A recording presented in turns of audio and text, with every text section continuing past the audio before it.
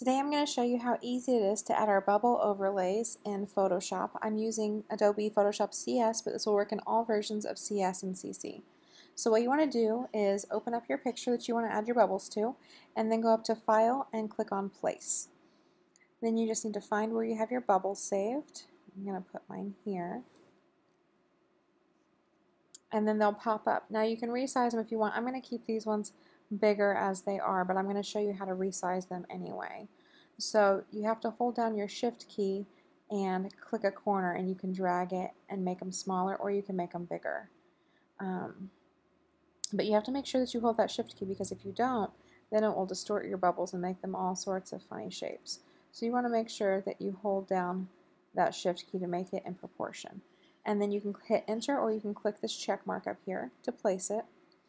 Okay, now I'm going to move mine around a little bit. All you have to do to move it is to hold on to it and drag it around. I'm going to put mine right about here. Okay, and then go over here to your layers panel. Yours might be somewhere else on your screen depending on how you have your Photoshop set up. If you don't see your layers panel, go up here to window and go down to layers and click on that, and your check mark should pop up. Alright, so we're going to change the blend mode. So go over here to where it says normal and click on it, and then go down to screen. That's what I like to use for the bubbles. You can click on some other ones and see what they do, but my favorite one for these overlays is screen.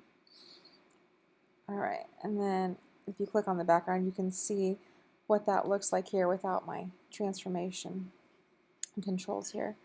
Alright, I'm going to add a few more bubbles to that. I like these ones because they're bigger, so they look like they're closer to the camera, but I feel like I want to add a couple more. So I'm just going to click on place, and I'm going to go down here and grab my smaller bubbles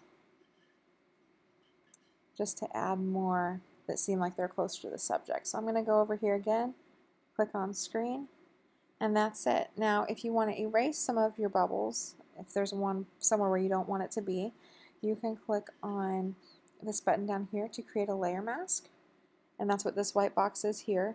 And then you want to come over here and grab your brush tool, and you want to make sure it's a soft black brush, so your hardness needs to be at 0. You can change the size to whatever you need it to be, and it needs to be black. And then you can just come over here and you can just paint over the bubbles that you want to get rid of, and it'll get rid of them. Now if you erase too much, or you decide, no, I really like that bubble there, I want to bring it back, you can change your brush to a white brush and paint it back on. And that's it. All you have to do now is go up to File, Save As, choose your name and your location where you want to save it, and you're done.